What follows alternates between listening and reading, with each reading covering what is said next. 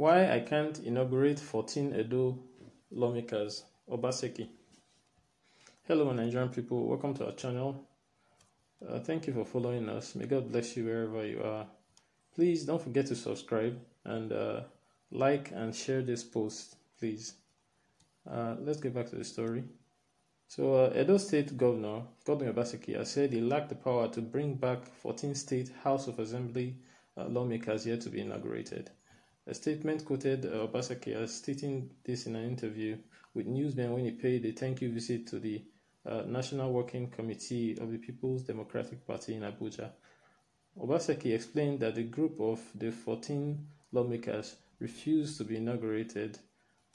He also said, quoting him, they were listening to their godfather who kept hoping and promising that he would unconstitutionally get the State House of Assembly to reissue a proclamation even after the court had settled the matter. For more than 180 days, they did not come. They refused to represent the people. Those seats became vacant. That's what the Constitution says. They went to court after those were declared vacant by the Speaker. There's nothing I can do to that at this time.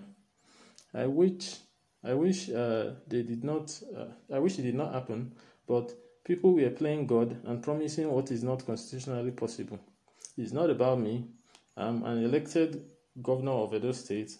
I'm not one that planted people into the House of Assembly. They, on their own, operated the rules the way it should be. The seats are now vacant. We should learn that democracy is underpinned by the Constitution and the law. Even if I wanted today to bring them back, I don't have such powers. I did not do anything against them because I do not have such authority to bring them back to the House. End of quote.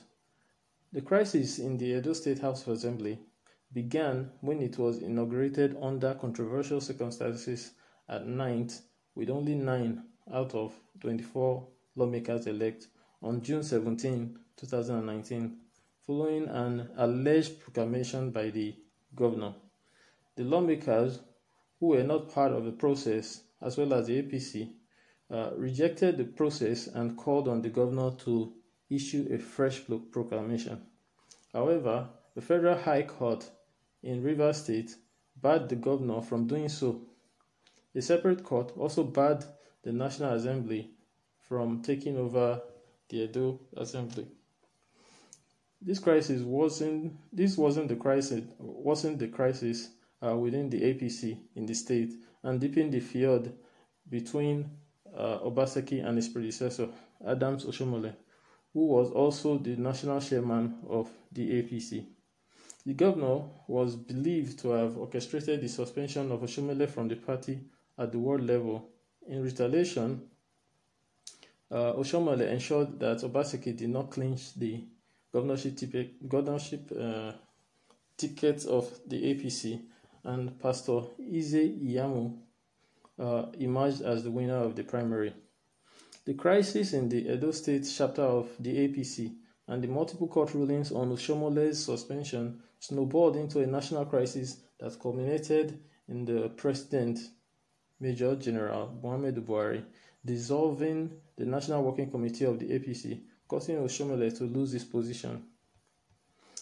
An attempt by the aggrieved lawmakers to be inaugurated was, however, scuttled by men claiming to be renovating the assembly complex. However, the APC claimed the men were thugs hired by the governor who was afraid of being impeached.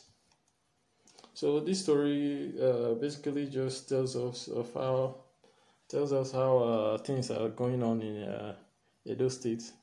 That there are still a lot of grievances and issues in the State House of Assembly.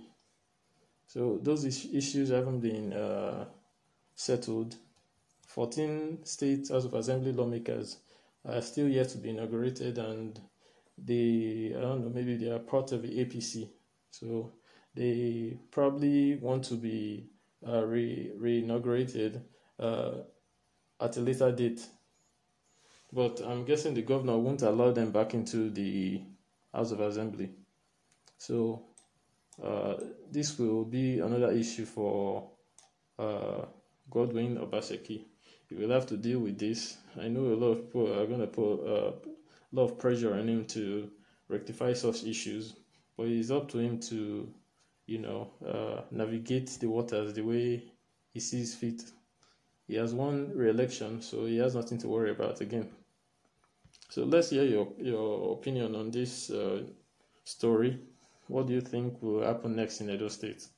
Are we still going to be hearing about many or numerous political unrest in that state? Please let us know in the comment section. Thank you for listening. God bless you.